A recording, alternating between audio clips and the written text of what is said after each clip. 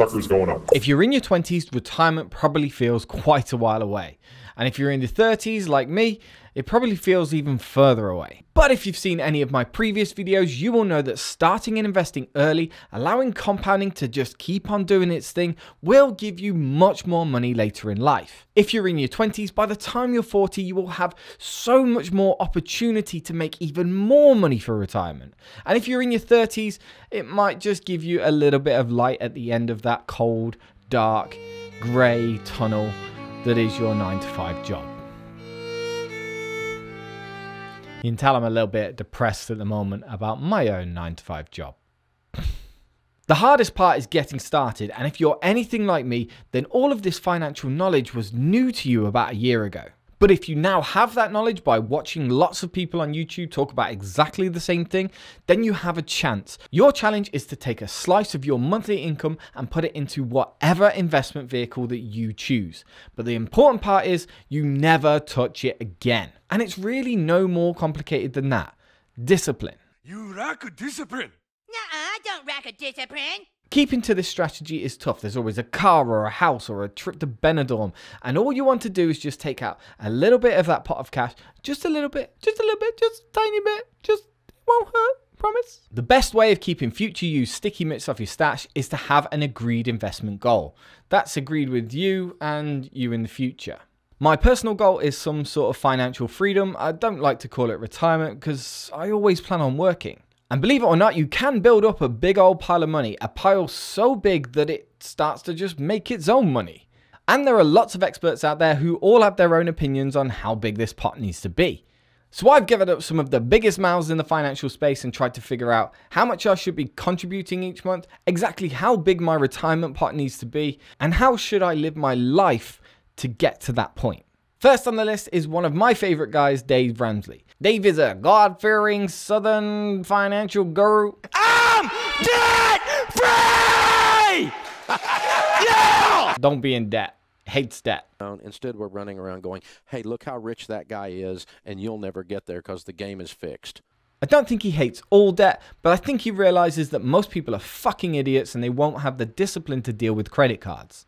Dave's got his own program, I think it's called Baby Steps, where he gets you out of debt, then builds an emergency fund, and then you invest 15% of your monthly income into the stock market. And this is where my agreement with Dave's plan kind of stops. Dave Ramsey seems to assume a 12% return from mutual funds. You know those same mutual funds that never beat the market and charge ridiculous fees? Those mutual funds. And he assumes that in retirement you can have a safe withdrawal rate of 8%. Seems unrealistic. So to create Dave Ramsey's final pot of money, you need to take your annual income and divide it by 0.08. This gives you your final figure that you can withdraw at 8%. Probably feels pretty high. Our next financial guru is Susie Orman, who has the eyes of a maniac and a haircut that says, "Can I speak to your manager?" Susie Orman is famous for saying that you need $5 to $10 million in your account before you can retire. She supposedly said that this is about people in their 20s and 30s, so if you're going to retire in your 30s, you need about 5 million quid in your bank account. And she absolutely hates things like the FIRE movement, financial independence, retire early. She hates those sorts of movements because they're simply unrealistic. To quote her, she says, "Personally, I think it's just ridiculous. You will get burned if you play with fire." I've always looked at Susie Orman as someone who's slightly detached from reality. She doesn't live with us peasants and she's a bit of a salesperson. But she does agree there is no quick way to these large sums of money. It takes a long time. She seems to believe that everyone has a really high income and should live very comfortably while they're saving 15 to 20% of their monthly income. And in retirement, Susie Orman believes in the 4% rule, or something similar too. This rule states that your annual salary should make up 4% of your total retirement pot. That way, because the stock market goes up 8%, when you're withdrawing, you still have your portfolio growing. But Susie Orman has one small caveat, that you can't live off any of that financial freedom money in your first 3 years. In the first 3 years, she says you should live off an emergency fund. Because if the market tanks in the first 3 years, then you have a very poor chance of keeping that portfolio going into later life. If the market did go down, then you have that money to live off until the market recovers again. It does feel like it makes a lot of sense, but that's a lot of money to have sitting around doing absolutely nothing when it could be growing with your portfolio. Also, I feel like Susie Orman just needs way too much money. She obviously thinks that there's a lot of plastic surgery in her future compared to maybe what I have. So simply save 15 to 20% of your monthly income for a very, very long time, and your final retirement pot calculation, according to Susie Orman, would be your annual income divided by 0.04 plus 3 times your annual salary, which actually sounds pretty reasonable, and I have no idea why she came up with this 5 to 10 million number. Next, one of my favorites is Mr. Money Mustache. This guy is king of the FIRE movement. This is exactly the same FIRE movement that Susie Orman hates. Check out his blog, mrmoneymustache.com. It's all about life hacks, living frugally, and saving in broad-based index funds. I first came across Mr. Money Mustache from the Choose FI podcast. It's a little podcast that I listen to which has a lot of really cool tips and tricks for choosing FI. Lots of FIRE movement inspiration. Following this path, Mr. Money Mustache retired at 30. I say retired in quotes because he still has a blog, he's on loads of TV shows, and he makes a lot of money that way. So not quite retired. Throughout his early life, he saved 50 to 80% of his paycheck every month. This guy got it done fast, which I kind of like. And like a true fire starter, he doesn't believe that increasing your income is most important, but reducing your expenses. Whereas Susie Orman kind of sees it the opposite way. But strangely, as much as Susie Orman hates the FIRE movement, she still believes in exactly the same 4% rule. Triple M doesn't base his calculation off your income though, he bases it on your expenses. So to work out how much money you need in retirement, you simply take your annual expenses, you basically figure out how much you spend on McDonald's, and then you divide those annual expenses by 0.04. And finally, Robert Kiyosaki, the famous writer of that book, Rich Dad Poor Dad, has a totally different idea. He doesn't believe in living below his means. He doesn't believe in saving. He simply states that rich people buy more and more cash flow producing and passive income assets. Basically, use your existing money to buy more things that get you more money. Kind of like houses, businesses. That's about as far as I got.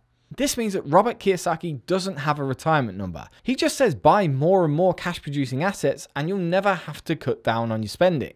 My only problem with this is that you need cash to get started, or you have to leverage yourself up to the eyeballs.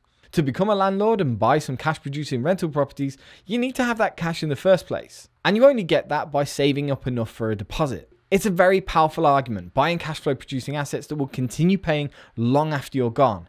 But it's very hard to achieve. Now you might have been hoping that I'd have included some UK voices into here, but the truth is, there aren't any. Or at least I couldn't find any. There doesn't seem to be anyone from the UK out there who can take the helm as successful and financially free. They're either too early in their journey, not willing to talk about it, or simply want you to put your money into low-risk savings accounts. It's a pretty poor show from the UK in this space. I personally think you can learn a lot from all these people, and the answer is probably somewhat a mix of all of them. Dave Ramsey is simple, don't get into stupid debt. Susie Orman's right as well. It probably is a good idea to have an emergency fund saved up in some savings so you can live off it for a year. Mr. Money Mustache, live below your means. Probably great advice for people who can't increase their income too much. I'm trying to come at this from my life where I did spend too much and I have quite a ceiling on my available income as a paramedic. It's very hard to leverage my time against that job. I plan to do this through dividend growth investing, but I think Robert probably means more towards real estate. At the early stage of this investment journey, that's my plan, is buying dividend growth companies. These companies all pay me some sort of money every couple of months. Right now, because I have quite a small portfolio at 35,303, I don't earn that much of a monthly income right now. It's pretty small. Right now, it could be one of the worst times in history to buy a house for cash producing purposes. At least in here, my real estate assets like Avalon Bay Communities, Lennar Corp, and Tritax Big Box are all very liquid, and I can easily apply the 4% rule when I'm much older. I've calculated that at a minimum, I can survive on about $16,000 a year. That's all I personally really need to live, and that includes my mortgage. And that gives me a financial freedom number of about $400,000. So I can take my initial investment right now of $35,000 and I can add a monthly contribution of £1,000, and I'll do this over 20 years. I'll put this at an estimated interest rate of 7% because the market average is about 8% minus fees, and I'll put in an interest rate variance of 4%, so it could go 4% either way over the next 20 years. Calculate that up, and in 20 years, apparently I'll have £505,000. And if I do end up beating the market at a rate of 11%, I'll have £798,000. And if I don't make any capital gain and I only grow in my dividends, and remember, my current dividend portfolio is about 2 to 3%. So if I only earn 3% on my dividends, I'll make £328,000. This is one of the reasons why I personally have chosen dividend growth strategy. It doesn't matter what your strategy is, remember, you just need to be disciplined. But dividends within companies seem to be very predictable over very long periods of time. And if I can stay with these strong cash flow generating companies over the long term, it's very possible that eventually I can just live off the dividends that these companies pay me. In fact, by year 14, my portfolio could produce my entire yearly expenses just in dividends. And the longer that I allow this to continue, the more comfortable I'm going to be to work whenever I want to. I'm amazed how many people own stocks.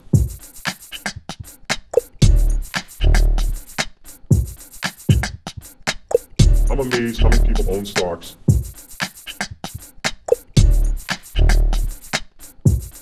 The sucker's going up. In following this past Mr. Money Mustache. It's really hard to say Mr. Money Mustache. I just said it.